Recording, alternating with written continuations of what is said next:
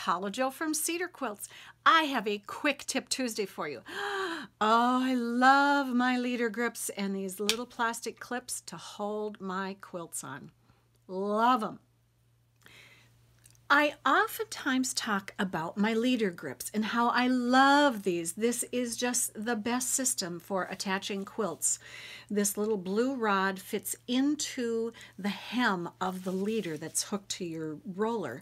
But these leaders usually come with a good inch, a little more than an inch hem. And this rod is kind of small, and so it flops around in there, and as I'm putting the clips on and I'm hooking the fabric on there, that little extra bit of play gets to be in the way sometimes. So I recently took them off and I washed them and I squared them up again and got them all nice and clean. And instead of leaving the hem this full inch and a little bit more, I actually stitched fairly close, not too tight, but I stitched a lot closer to the rod so that now that fits in there nicely and it doesn't have quite so much extra room to get in the way and whatnot. So let me show you how we did that.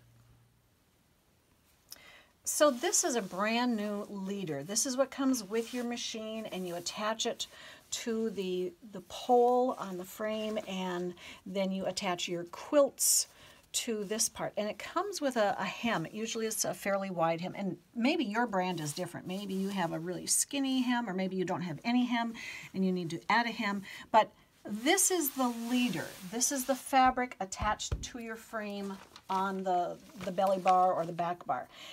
These are leader grips. It's a system where you put a plastic tube inside the hem of your leader, and then there are these little clips, and it helps you to attach the fabric of your quilt back or your quilt top to your leader, and it's wonderful. I love these leader grips by Regina's Quilting Studio, leadergrips.com. They're wonderful, but these don't always fit well in the pre-existing hem, or if you don't have any hem, you have to put one on there. So anyway, I recently took off my old leaders and washed them and fixed this size of this hem, because every time I was going to do a new quilt, I thought, oh, after this quilt, I have got to fix the size of that hem so that the leader grip pole will fit in there better, so that it's not so sloppy when I clip that on there. But anyway, yeah, I finally did. So anyway, if you have leaders on your frame and they don't fit perfectly, oh yeah, I'm going to show you how to do it. Here you go. Oh, it's a busy day here at SederQuilts. We just put up our sale prices on the classes for our first 3 classes. I have taken off my leaders and washed them and dried them and pressed them, and I am resizing the casing so that my leader grips fit a little bit better.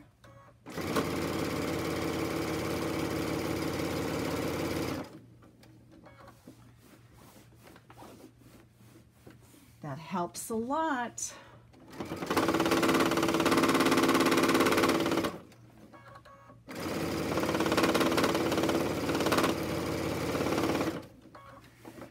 Okay, I have 2 more to do.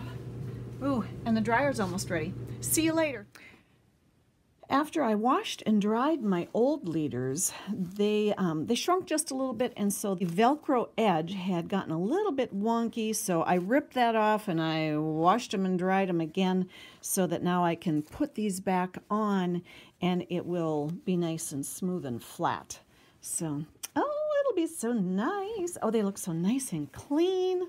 Oh, I love them. And that new little edge is going to be that new that gusset is going to be the right size now for the leader grips. So yay, I'm so excited. It'll be fun. Well, now that I've got that all stitched back on again, there definitely was some shrinkage when I washed those leaders, but oh, they're so much nicer now, and now everything's nice and smooth again. So I'm going to clip that off and put them back on my frame. Woohoo!